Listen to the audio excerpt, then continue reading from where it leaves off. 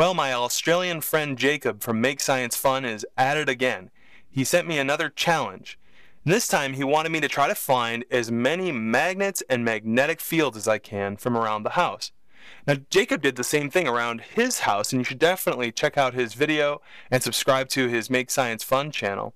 And I think he's right. I don't think I'm going to be able to find as many magnets as he did. I mean, it was truly, you can see here's his workshop. It's extraordinary how many magnets this guy has.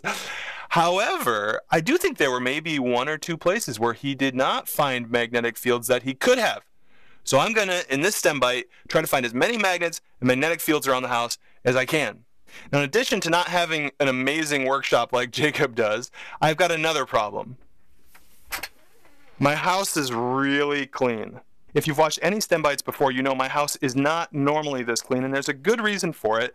We're moving. In fact, our house is currently for sale. So if you like what you see, go ahead and, make an offer.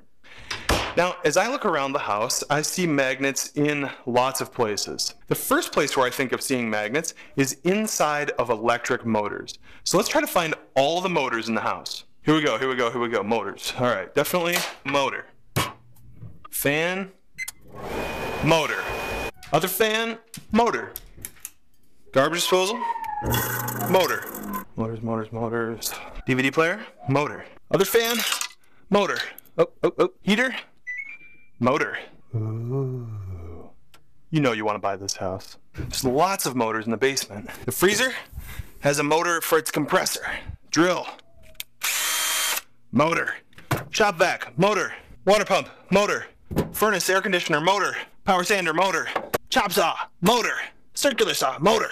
Ultimate useless machine, motor. All right, I think that brings me to the second place where I like to find magnets and electromagnets, and that is inside speakers. More or less every speaker in the house has a permanent magnet inside, an electromagnet around it, and when that electromagnet goes on and off, it moves back and forth, which is what creates the sound. So if I find speakers in and around the house, I'm also finding magnets. Oh wait!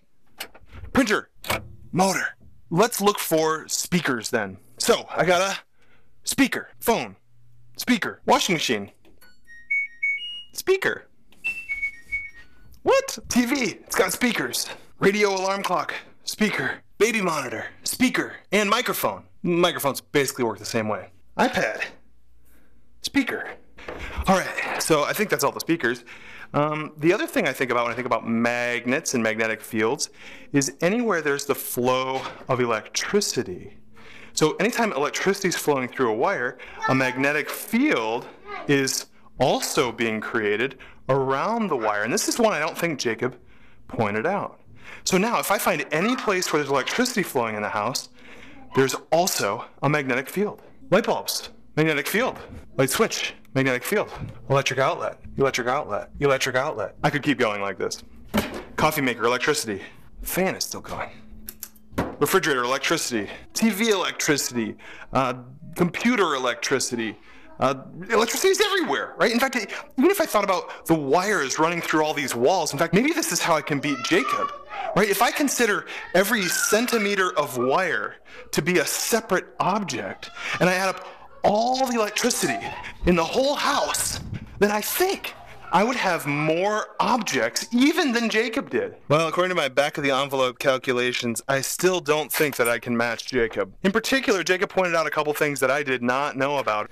I didn't know, for example, that magnets were a central part of how phone chargers work. I guess the transformer uses magnets. I also didn't know how microwaves, like the actual radiation inside a microwave, was made. I suspected that magnets were involved, but I wasn't 100% sure.